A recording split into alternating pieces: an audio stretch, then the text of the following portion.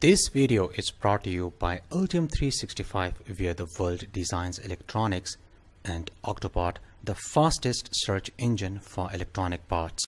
In today's episode, you will learn how to use InfluxDB with Nodemcu ESP8266 WiFi Module for monitoring gas leakage, temperature, pressure, and altitude. For this project, you will need Nodemcu ESP8266, or you can also use ESP32 Wi-Fi module. You will also need a gas sensor and BMP180 sensor. If you don't have these sensor, no problem, you can use any other sensor of your choice. As a beginner, you can even use a simple potentiometer as an analog sensor.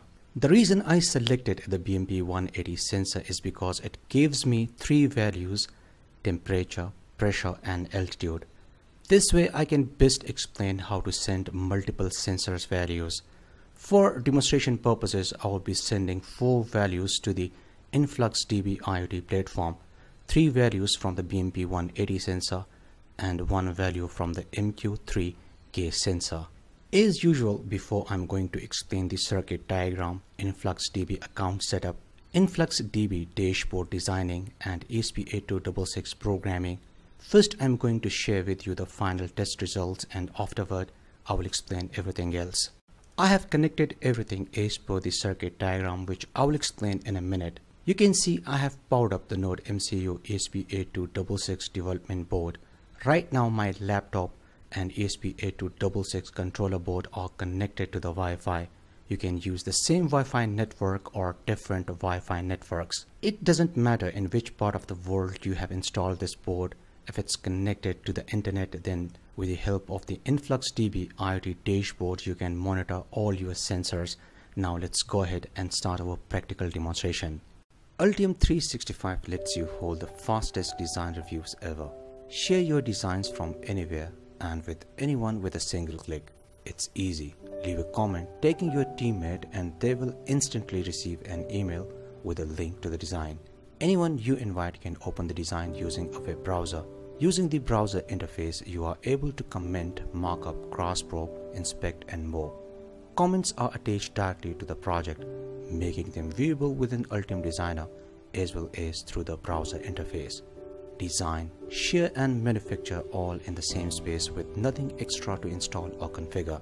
Connect to the platform directly from Altium Designer without changing how you already design electronics. Altium 365 requires no additional licenses and comes included with your subscription plan. Get real-time component insights as you design with Octopart built into Altium 365. Octopart is the fastest search engine for electronic parts and gives you the most up-to-date part data like specs, data sheets, CAD models, and how much the part costs at different amounts, etc. right in the design environment, so you can focus on your designs. Links to the Altium Designer, Altium 365, and Octopart are given in the description.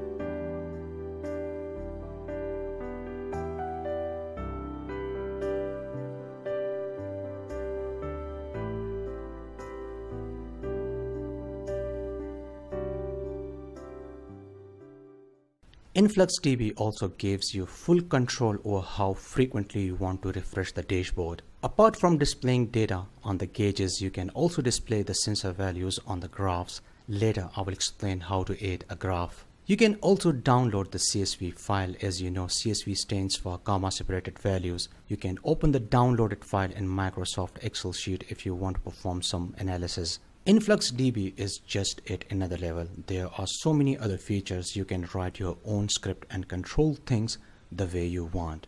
In this tutorial, I'm not going to cover how to write script because this tutorial is only for the beginners and I don't want to make things complicated.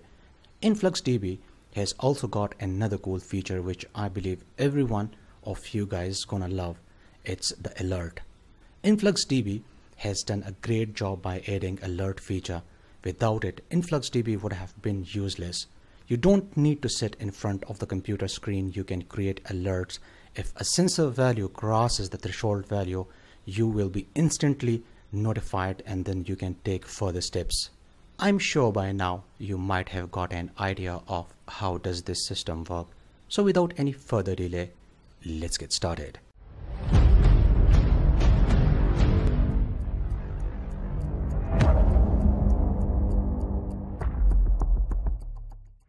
The components and tools used in this project can be purchased from Amazon. The components purchase links are given in the description. The voltage and ground pins of both the modules are connected with the Nodemcu ESP8266 WiFi Module 3.3 volt and ground pins. The SCL and SDA pins of the BMP180 sensor are connected with the I2C pins D1 and D2. The analog output pin of the MQ3 Gas Sensor is connected with the analog pin A0 of the Nodemcu ESP8266 WiFi Module. If you want to power up the Nodemcu ESP8266 using your laptop, then there is no need for the 5V regulated power supply. But if in case you want to use an external power supply, then you will need this 5V regulated power supply. Now let's go ahead and start with the InfluxDB IoT platform. Search for the InfluxDB and click on the first link. Next, click on the Get InfluxDB. Now to create your free InfluxDB cloud account, simply fill the form or you can use your Google account. In my case, I will continue with Google.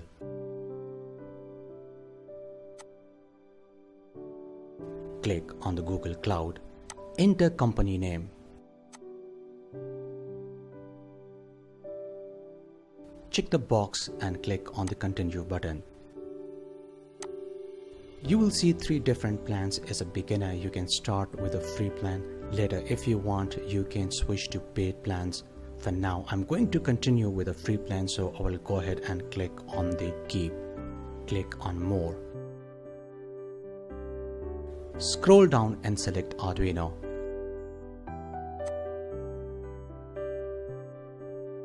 Click on the Create bucket. Write the name and then click on the Create button.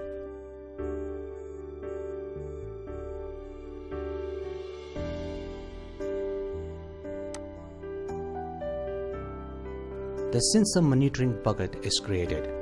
Scroll down. Now we will need to copy some links from the Initialize the Client window, which we are going to paste in the programming. First, you will need to download this code from my website electronicclinic.com. I will provide a link in the description.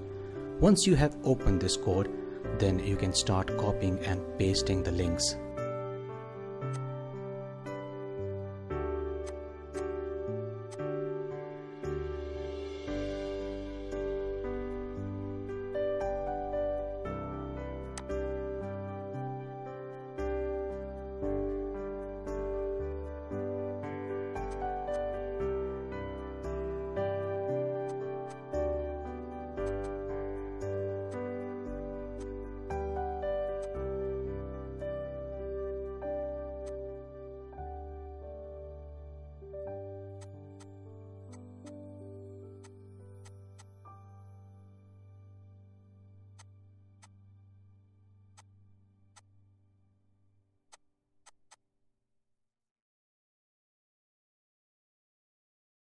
Now we will need to generate the API token.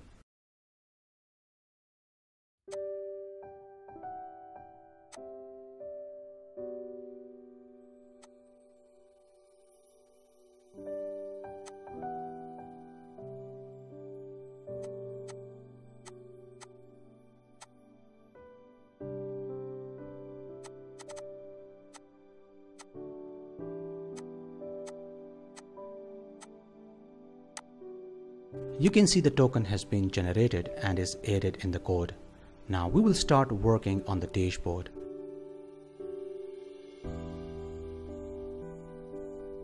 Before you click on the Create Dashboard button, first you will need to upload the code into the ESP8266. Before you upload the program, first make sure you have installed the InfluxDB library. To install the InfluxDB library, simply click on the sketch menu, then include library and click on the Manage Libraries. Search for the InfluxDB. As you can see, I have already installed the ESP8266 InfluxDB library. Finally, you can click on the upload button, but first make sure you have selected the correct ESP8266 port and the correct communication port.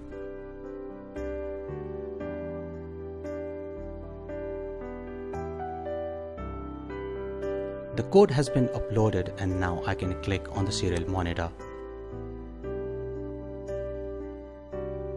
You can see the ESP8266 just send the measurements to the InfluxDB. If you don't run the ESP8266, then you won't be able to see the measurements in the InfluxDB. Now let's go back to the dashboard. Now click on the Create Dashboard and select New Dashboard. Enter the name.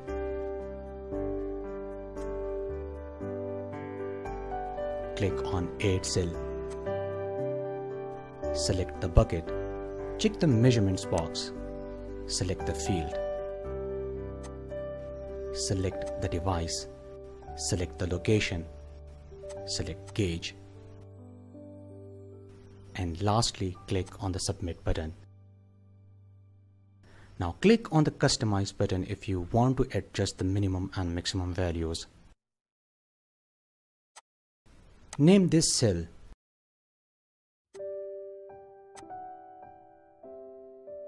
Here's our first gauge for the altitude. By following the same steps, you can add multiple gauges and graphs.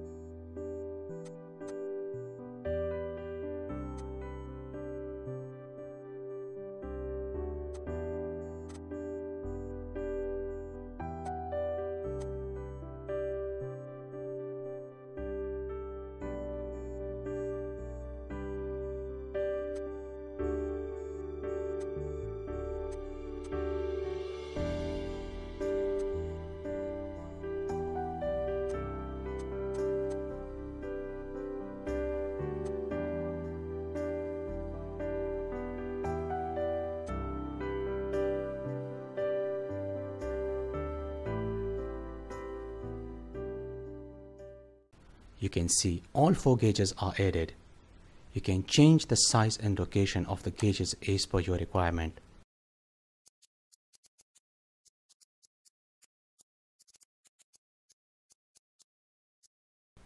Finally, our dashboard is ready.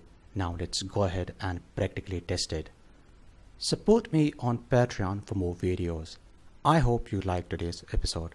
Like and share this video with your friends. See you in next episode and thanks for watching.